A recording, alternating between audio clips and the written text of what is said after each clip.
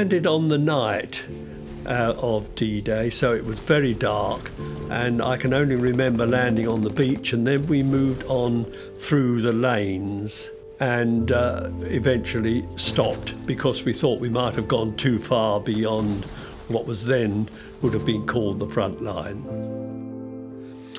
My name is Roy Hayward. I'm aged 94 and I lost both my legs below the knee soon after landing on D-Day.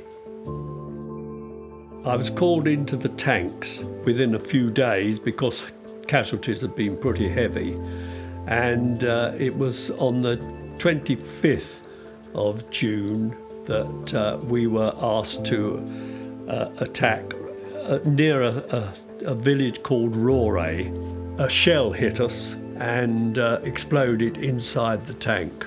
When I crawled down the lane and turned over onto my back, I realised that my right leg was shattered below the knee and my left foot had been blown off, leaving me with just a part of the heel, which I think enabled me to stand enough to get out of the tank.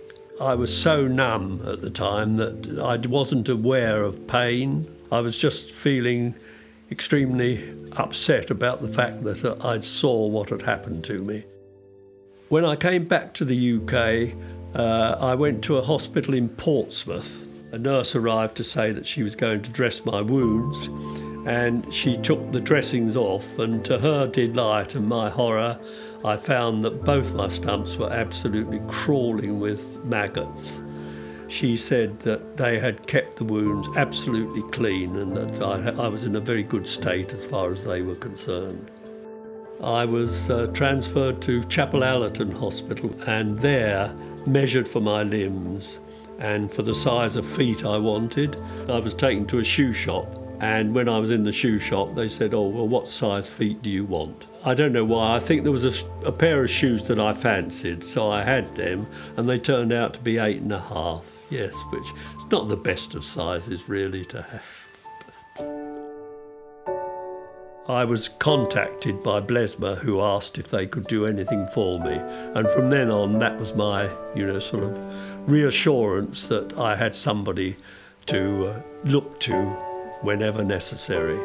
It's a feeling of reassurance that there is somebody behind me who not only would be protecting my interests as far as pension and allowances was concerned, but also a feeling of camaraderie, really. All of us were in the same situation and we formed a very, very good group socially and every other way. Whenever grants were needed, Blesma were there to help us. I now still receive a gardening grant, which enables me to keep my garden at least in a suitable state. I can manage my home and do the shopping and the banking whenever I need to. So I can't really see myself having any change of life, I hope, for some time to come. And of course, Blesma now are concentrating on keeping people in their houses, and that's what I would want to do more than anything else. I would really want to stay where I am, and if it's necessary, I would approach Blesma to see if they could help me to do that. Well, I think probably a sense of humour has been good for me. I have had some amusing experiences. I did have a foot drop off at Waterloo Station with a lady behind, a very elderly lady behind me, who I turned round and there was this lady looking at my shoe and my sock and my foot lying on the platform there. Very unhappy she was, actually. Thought she was going to faint at the moment.